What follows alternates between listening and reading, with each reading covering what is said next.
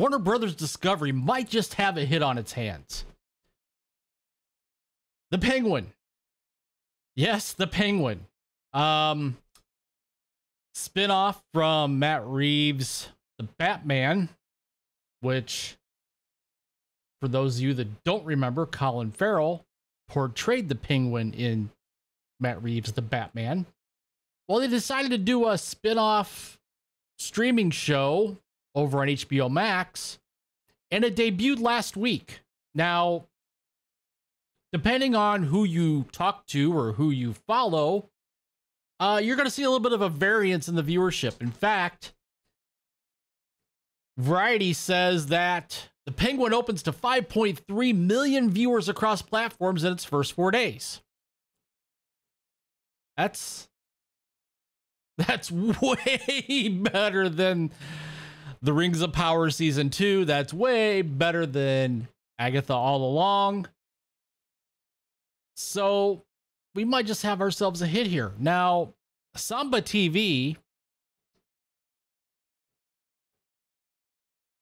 says there was 3.2 million households who watched the first episode of The Penguin on HBO or Max over its first 4 days.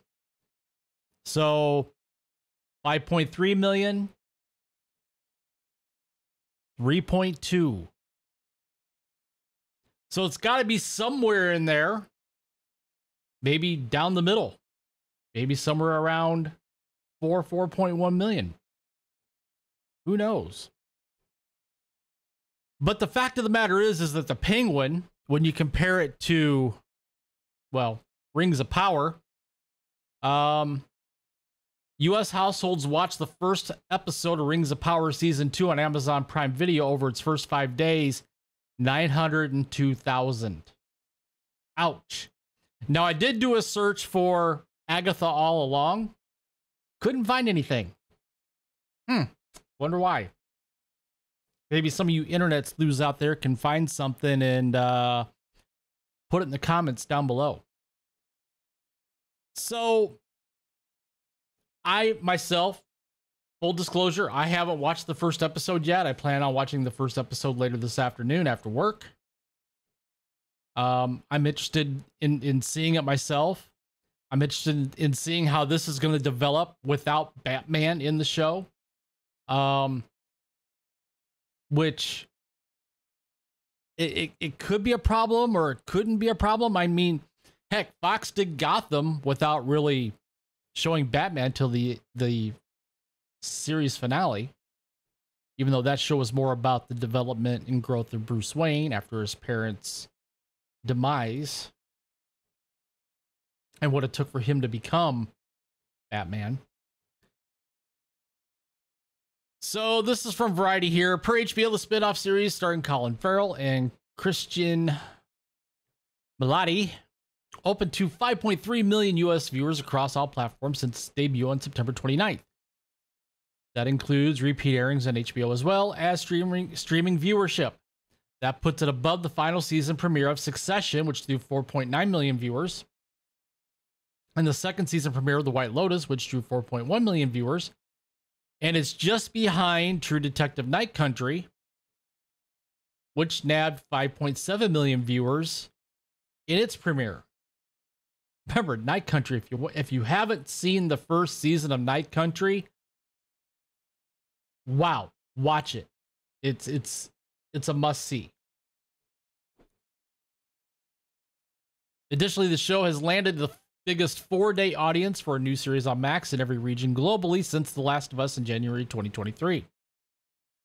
And I already went over Colin Farrell playing the Penguin. They call him Oz in this show, Oswald Cobblepot. And this series picks up just after the events that happened at the end of the Batman, where you see Oz maneuvering to seize control of the underworld in Gotham. Because remember, toward the end of the Batman, you had the death of former crime boss Carmine Falcone.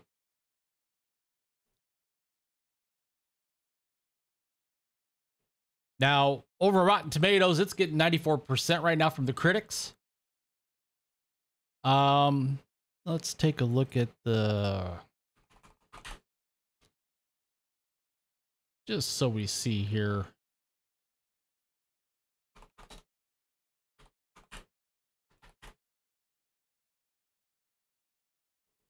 So 94% from the critics, 89% from the audience. Okay, that's an excellent sign.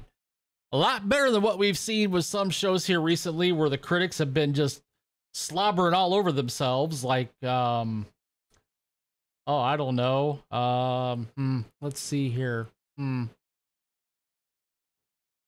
What was that show not that long ago that was so bad? Oh yeah, The Acolyte. That's right. Remember The Acolyte? The critics loved it, but the fans hated it. Speaking of which, let's check something out just real quick here while I work.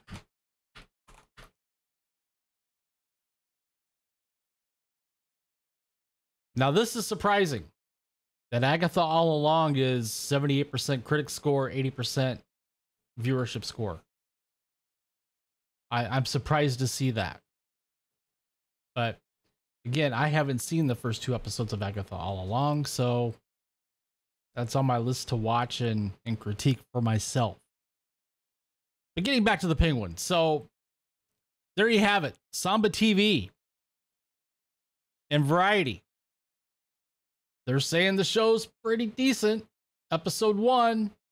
And from what I've seen online so far, people are liking what they're seeing.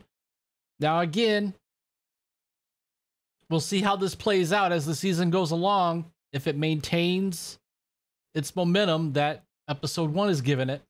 So there you have it. Comment down below. Have you seen the Penguin yet? What are your thoughts? Love to hear what you guys have to say. While you're at it, please take the time to smash that like button. Subscribe to the channel if you haven't already. Hit that notification bell so you don't miss a video. Thank you everyone, both new and returning viewers, for watching. And with that, I will see you guys later.